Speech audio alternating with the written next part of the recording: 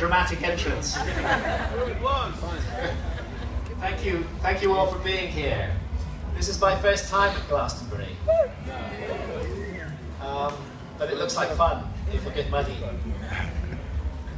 One question, how many people here have smoked DMT? Yeah. And amongst friends? I'm going to be talking about DMT and other psychedelics and their connection to civilization. I normally give a talk with slides, with images, but today you're just going to have to imagine the images.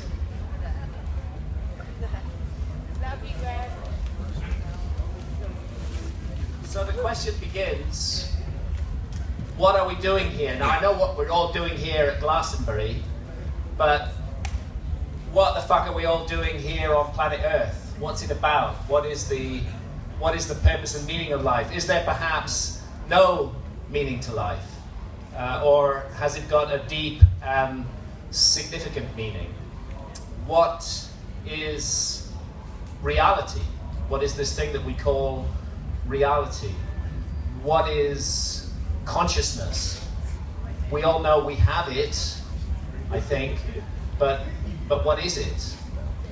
And what happens to us when we die? Does it all just stop, blink out like a light, that's the end of the story, or do we continue on, perhaps into some other dimension or some other level of reality? I think these are fundamental questions that anybody is going to ask themselves sooner or later.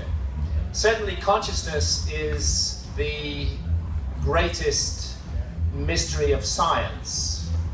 What exactly this is. I mean, we have these few pounds of jelly inside our skulls,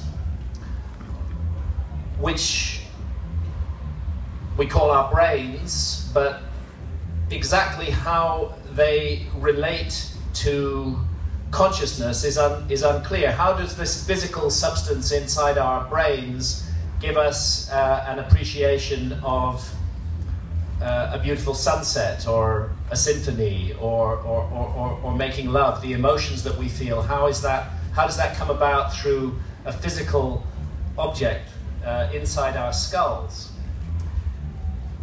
I would say the mainstream view of consciousness is that consciousness is made by our brains, rather in the way that a generator makes electricity.